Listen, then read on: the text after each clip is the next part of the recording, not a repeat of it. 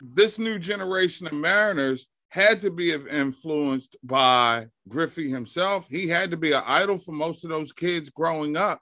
I mean, do you see that, because he was a 5-tool player?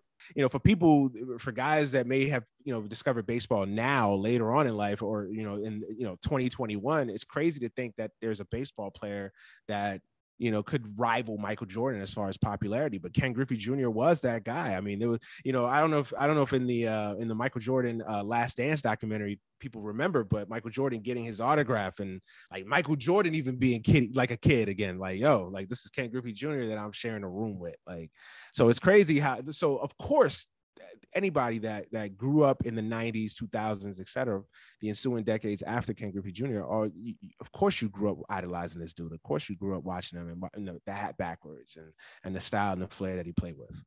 I firmly believe it's the shoes. When you cross over